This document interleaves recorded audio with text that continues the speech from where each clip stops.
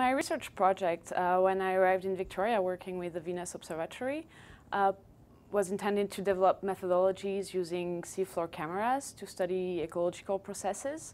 So I'm a benthic ecologist, so I mainly study benthic organisms in terms of look at the communities and the diversity and interactions among species. To conduct my research project, I used a camera. It's a digital still camera deployed in Saanich Inlet on a tripod, and it's connected to a camera platform. So I was using that camera and to compare my biological observations with the oceanographic features of the inlet. I was using instruments like oxygen sensors, CTD, which measures salinity, temperature, that were associated to that camera. This is really typical of the kind of image we would have. So especially what is interesting in here is you can see like the sedimentary suspension.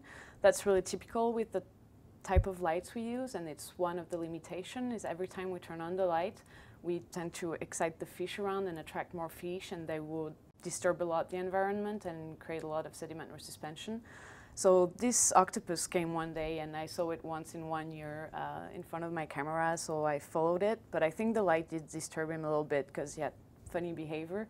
And that's the great thing of being connected to the camera. I can actually see them in their environment, in their own world. And here you see the squat lobsters. They're in aggressive position, ready to attack. And something exciting about that project is it was first an international project using a cable observatory, but also involved researchers from different disciplines. So as I was saying earlier, it's really time-consuming to go through thousands and thousands of images. So we worked in collaboration with a team in Roma, Italy, in computer science department. And what they did is develop algorithm and processes to automatically analyze the images. So, for example, in that case of the squat lobster, they developed an algorithm that would automatically detect squat lobster from the images.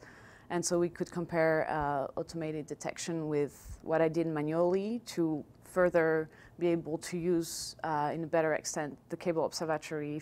If we can automate a lot of those analyses to detect animals in images, that will help us a lot, and we'll be able to learn way more about those communities.